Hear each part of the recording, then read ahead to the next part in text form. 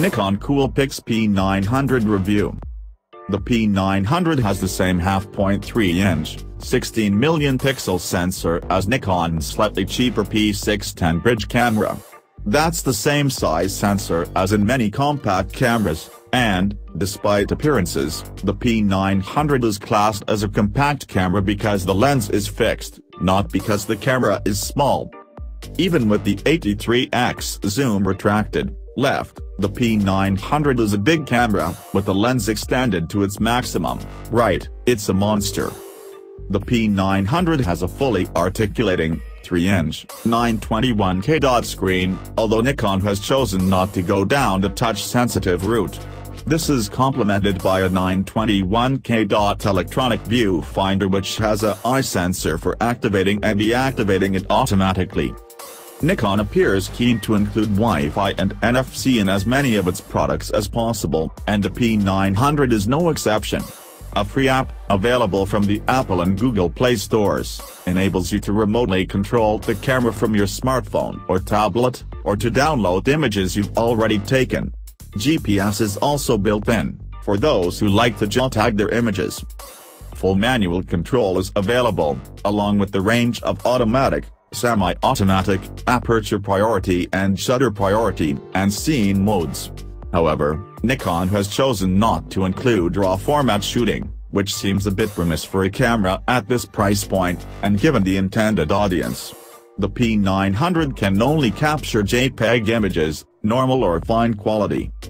To complement its ability to record Full HD, 1080p, video, the P900 has a built-in directional microphone which adapts to the zoom setting. However, there's no port for plugging in an external device. You can also create time-lapse movies. The P900 is no lightweight, tipping the scales at a hefty 899 grams, which is about as much as the average DSLR and kit lens, although you get a much more greater zoom range than the average kit lens, of course.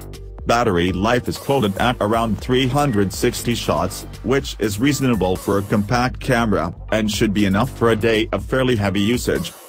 Focal length can be adjusted via the zoom lever around the shutter release button, or by using the lever on the side of the lens itself. Using the switch on the lens enables you to keep a proper grip the camera with your right hand as you use your left thumb to extend the zoom. Also on the side of the lens is a button which, if you hold it down, causes the lens to zoom out a little to allow you to locate a subject which may have moved out of the shot. When you've found the subject, you can release the button and the lens will zoom back into the length it was at before. The P900 screen is fully articulating, which is useful for shooting from awkward angles, and you can fold it away to protect the screen when not in use. The viewfinder, which sits just above the screen, has a sensor which switches the screen off and the viewfinder on when you lift the camera to your eye. It's much easier than having to manually switch the viewfinder on and off, and makes it more likely that you'll actually use the viewfinder. The viewfinder itself is a little smaller than we'd like on a camera of this size, but it's nevertheless useful when you're shooting in bright conditions, or if you prefer not to use the screen. The P900 also performs well at shorter focal lengths. At normal viewing sizes, the overall impression of detail is good throughout the zoom range. If you examine your photos at 100% though, images taken at further reaches of the zoom range are softer than at the wide-angle end. It's also worth pointing out that it's only at the very widest focal length can you use the maximum f/2.8 aperture setting. As soon as you zoom a little, the maximum available aperture decreases.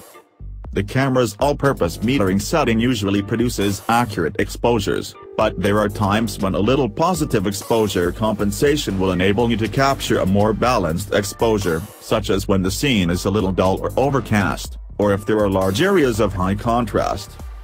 The auto-white balance setting performs well, with excellent color rendition even under artificial lighting. Alternatively, there are several white balance presets to choose from, but it's likely you won't need to use them all that often.